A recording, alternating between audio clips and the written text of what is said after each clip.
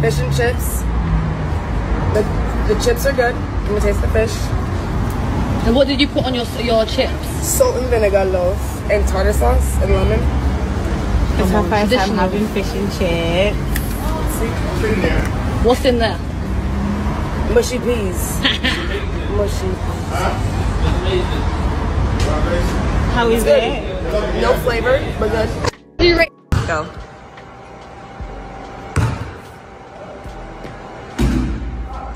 Almost.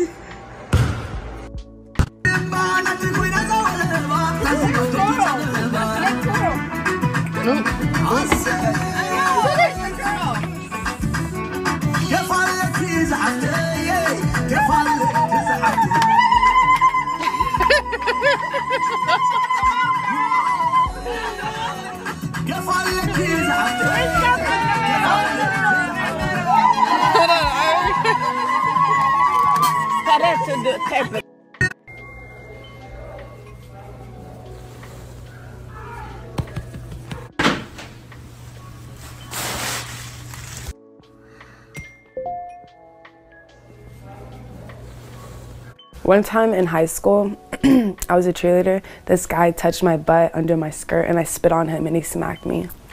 And I got suspended. You got suspended? I did. Even though you said the whole story? And yeah, I spit on him though, and that's like a crime, I think. Oh. Well, that's lame. It is. You moving off of experience, and then you moving off of a very feminine-based mind. Like, no, this isn't feminine. This is extremely masculine. What part do you think of my mindset as feminine? All of it. What part? You got to name one. You're moving as if we're just sexual beings. No one said that a woman is just sexual beings. I've said it on a podcast, I think 3 times. When a woman meets a man, she has to add value to the man outside to retain that man. So does a man. Well, the man was already adding value outside because that's how he... Right. Gotcha. That makes sense. Right, that makes sense. You might need to be a bit smarter than that. A black woman doing that in a while. I respect that. No shame, just like watching you break it down. Yeah, we were in the hotel gym. Like it was like 10 o'clock at night. I don't know why he was in there, but him and his wife just came and watched Check you out. 30-minute rehearsal. The wife was watching too? She turned her back and just turned around and was kind of like, she's like, let him watch.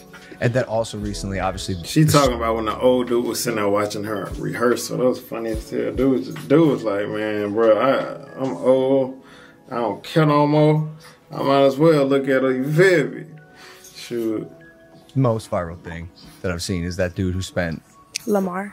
Is that his name? Oh, we're getting way. I mean, we're getting all the way into that. Do you want to get into that right off the bat? I say we dive into it. This guy spends $30,000, $60,000 a month on your OnlyFans. Wow. Hold on. Let me intro some fucking context here. Okay, this is a very big story. I want to make sure there's some justice given. Right. Okay, there was this announcement or this story that broke on Twitter a couple weeks ago, right? A few weeks ago, that this crypto whale had been outed for spending, I think it was $63,000. It's like 62, yeah. $62,000 in a month on Rubi's OF. Obviously, a story like that breaks.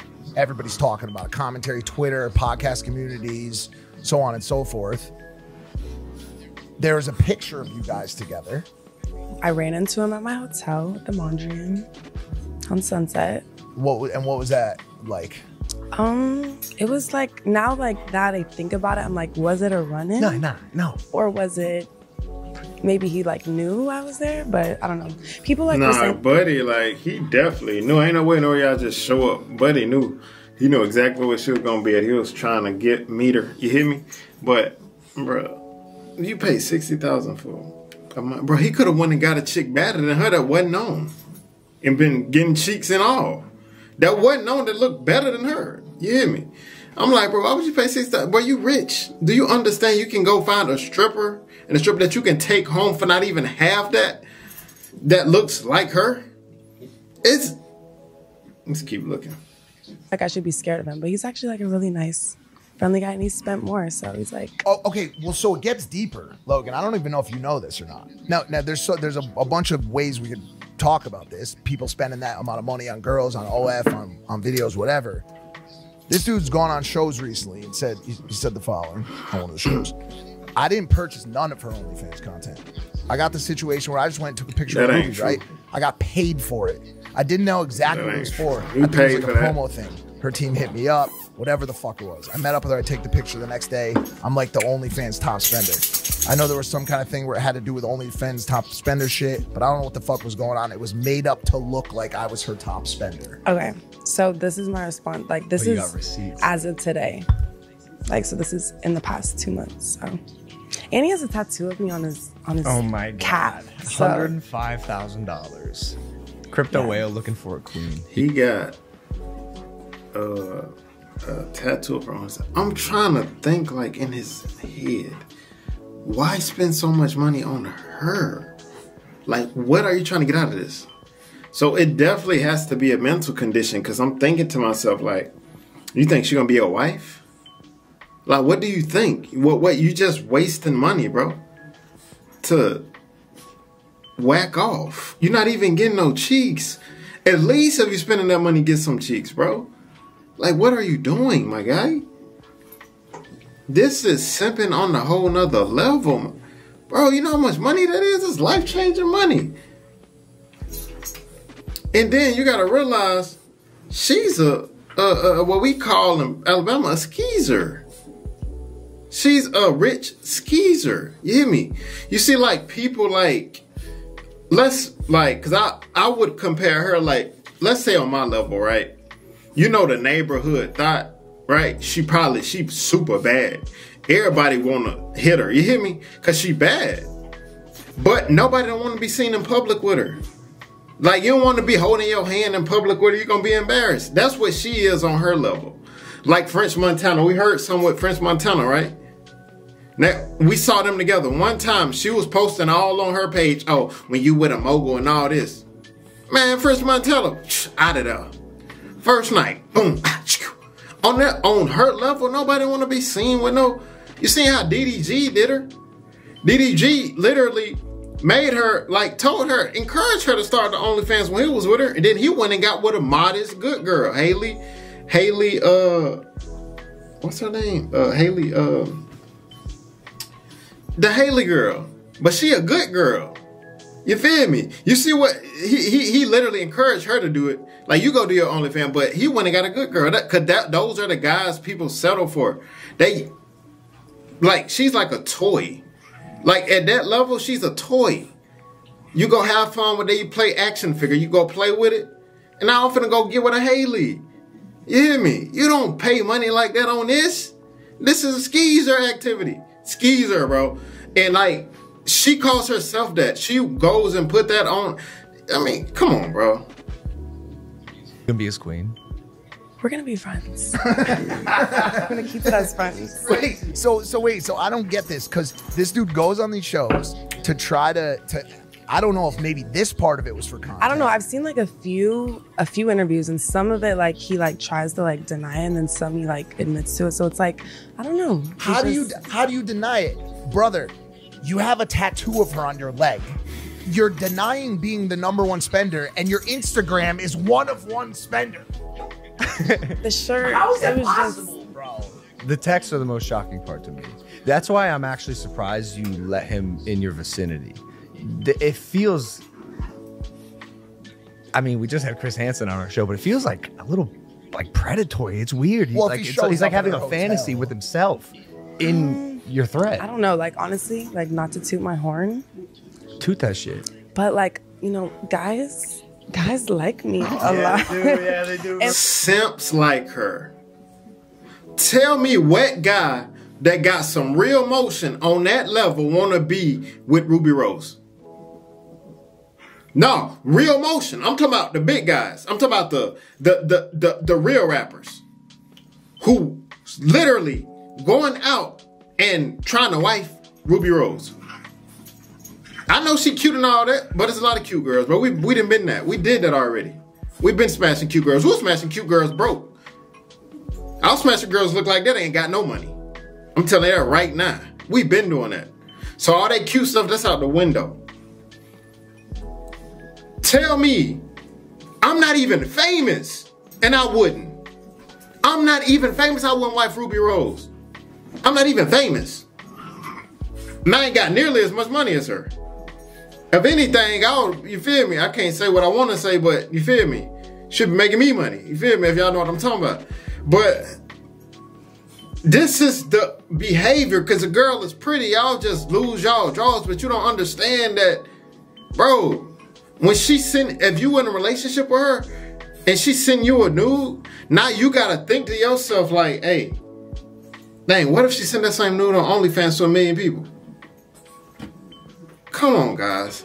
We gotta be better than this, man. We gotta be better than this, man. Like, you know, I post and like it's purposeful. Business. Yeah. That's your business. You definitely know what the fuck you're doing. Like, you know, viral content, social content. There's actually a tweet here from someone that says, your parents are super educated. You went to boarding school in Switzerland and you speak 4 languages? Like 3. 3 languages? This ghetto hood rat cosplay shit is just a costume for her. Is that true? That's what I'm just reading a tweet. Like, I mean, those things about me in the beginning are true. And like, but like, is it ghetto cosplay? Like, I just be like, you know, everybody has a little persona, internet, urban persona. So I think that's just. Well, how much of it's true? Like, do you really want someone to go pop their gun, then come home and pop that cherry? Absolutely. See, you see this? This is what I don't like.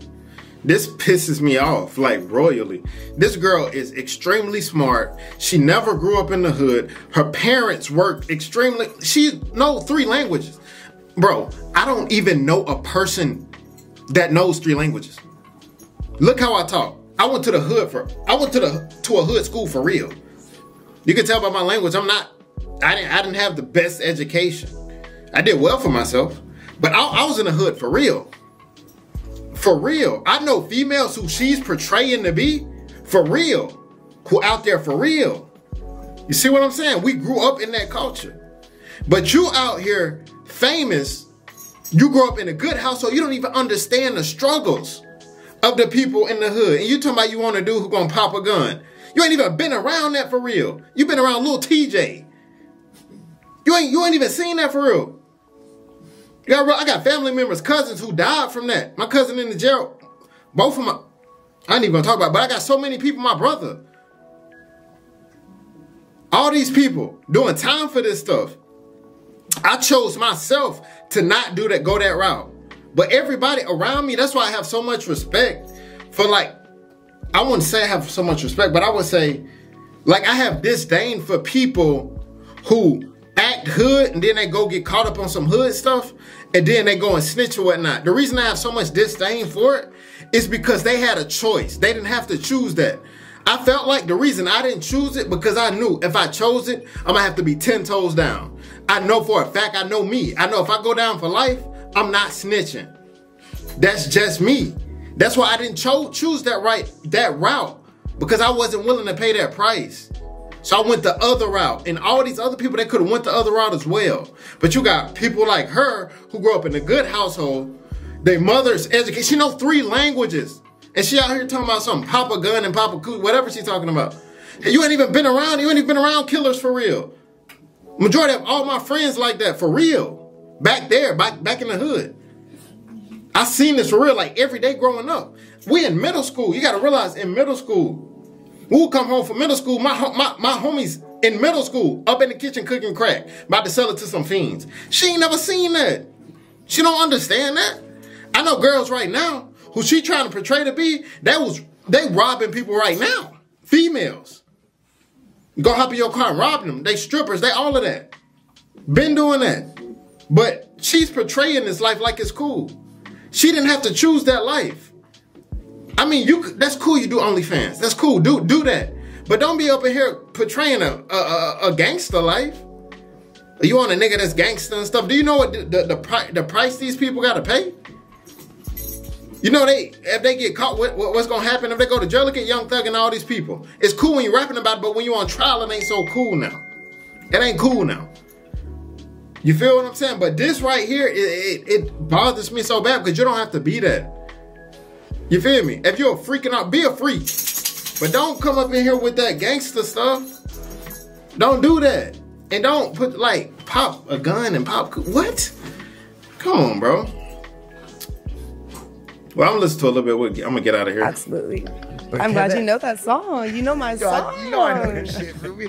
Dude, me and Ruby we've known each other for a long time. We hung out. That's shocking. How was it when you were hanging out with Mike? It was fun. It was crazy. Was it Coachella? Where was it? That too, but also we hung out in New York one night with Kentucky. We you went had to a the club. show. We went to the strip club. You performed at the strip because she'll like perform her shows like at a strip club. So she'll like and throw that shit. I be throwing that facts. shit. That's crazy. You have a fun life.